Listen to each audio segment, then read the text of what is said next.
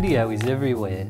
1.75 billion people own a device that can record and deliver video. We watch crazy cats, people being pranked, music videos, and sometimes educational content. When was the last time you watched an online video that formed part of a learning experience?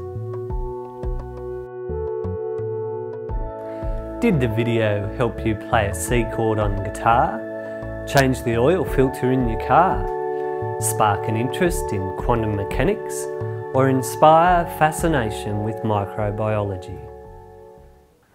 This site is designed to support you in achieving your learning outcomes in regards to digital media. To begin, you'll need to decide what it is you would like to achieve. Maybe you'd like to edit a piece of video, create an interactive resource, capture video using your mobile device, or maybe you'd like to create an educational resource that incorporates a variety of these techniques. The site consists of 8 self-contained modules, each with curated support material.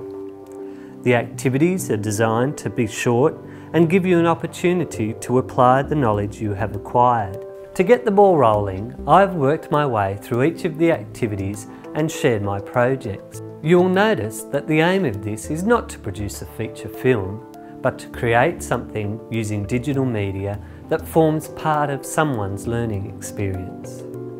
Sharing your projects will enable everyone to benefit and build this course into a community of practice interested in educational media.